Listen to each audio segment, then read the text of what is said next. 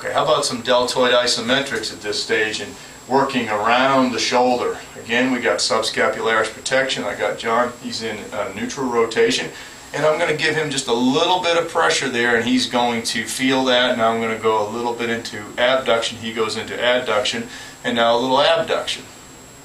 Now a little flexion, extension. So I'm pressing forward on his elbow, adduction. I'm pulling him up, he's adducting.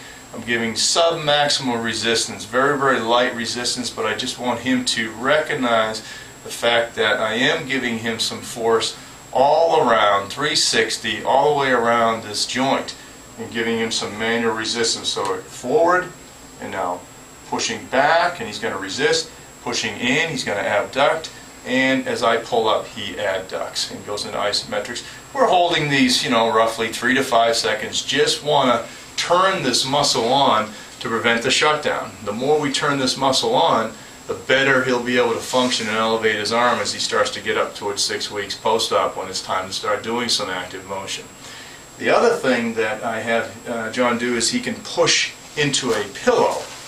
And if he sets himself up at home, where we got this and we put this pillow here, he can kind of just abduct a little bit into that pillow. We can put the pillow behind him and he just extends into it.